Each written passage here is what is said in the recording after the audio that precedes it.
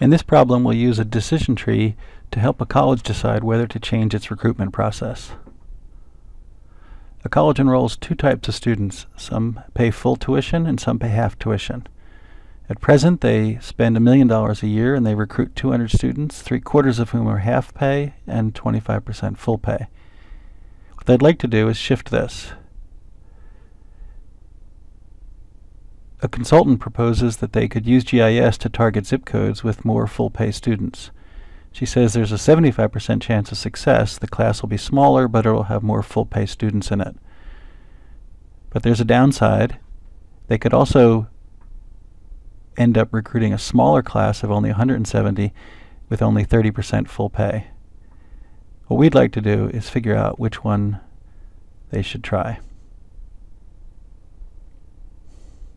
So the first step is, what's the decision? And the decision here is to use a new system or stick with the old.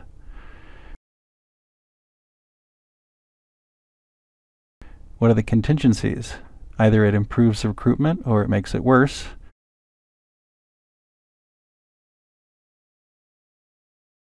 And how's the sequence going to proceed?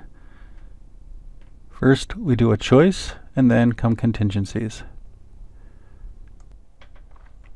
First, we draw a choice node with two options, a new system or stick with the status quo. And then we add a chance node coming off the new system branch, because the new system could either work or not work. So these are the choices. And then we wonder, what are the outcomes of these choices? And there's three possibilities.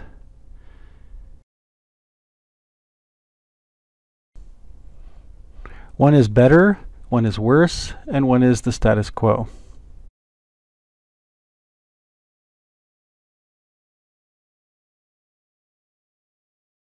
We typically write these down by having the payoff as one column, and then we note what the probabilities are, and then for each we calculate an expected value of that branch.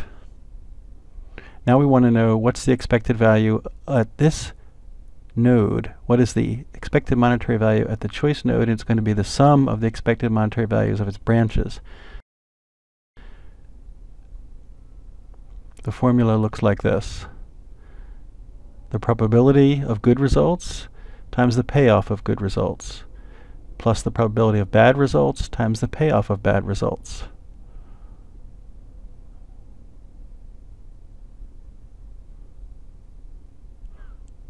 Now the comparison will be between that number and the status quo. So we move back to the left and make the comparison between the two branches coming off of the choice node. These are the two numbers we'll compare, and here's the formula. If the new system expected value is bigger than the status quo value, then the choice will be use the new system.